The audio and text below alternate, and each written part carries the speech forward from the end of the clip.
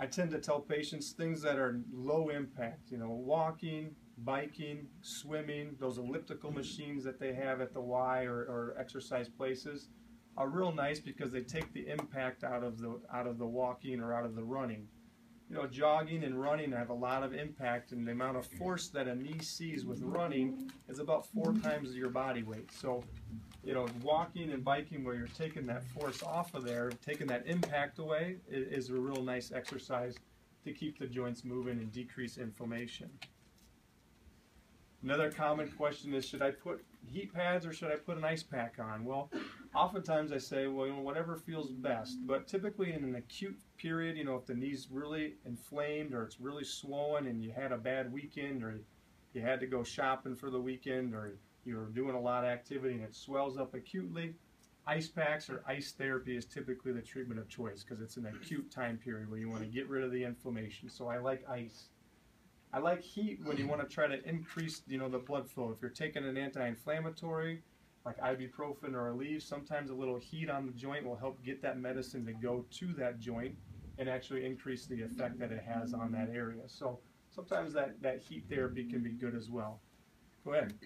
Should you, if you know you're going to have a knee replaced or whatever, should you do some stretches for a month before your surgery so that you build this up and it's not so bad afterwards? Absolutely. I think that's a, you know, and sometimes I even put patients into physical therapy if they really need it, which we'll touch on here in a minute. But yeah, basically you want to maximize your joint movement as well as your strength around a joint so that when you come out of surgery, you can get that benefit as well. Another question. Sure. Now, when you do surgery, does that take out a lot of the arthritis part, all of it? What is your opinion? It absolutely does. So we'll look at what a knee replacement looks like, but what we're doing basically is we're going to remove the arthritic portion of the knee and replace it with the artificial knee. So yeah, the arthritis. But it doesn't take out all of the arthritis. All the arthritis should be gone. It doesn't take out the tissue around the knee, and some studies show that even the tissue around the knee in an arthritic knee has a lot of inflammation. But certainly once you get rid of the arthritis, meaning the bone-on-bone changes, and replace it with metal and basically plastic, that should be gone. And then eventually that lining of the knee should start to get better. And we'll show you what that looks like here in a minute. So again, physical therapy, we have a few of our physical therapists, actually most of them here in the back of the room.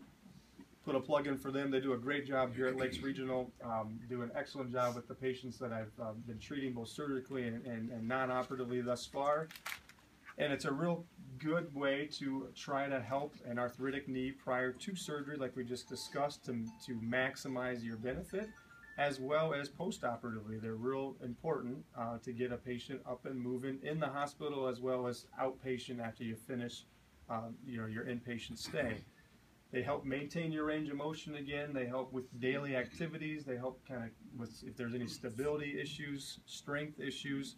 They're going to be the ones that are going to address that, and they get to see you a lot more frequently than I do as far as kind of maintaining and helping get that joint back into good shape.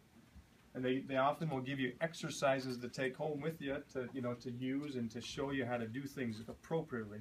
If you're doing things inappropriately, that can also make a joint kind of painful. So they'll show you how to do some of your daily activities without as much strain.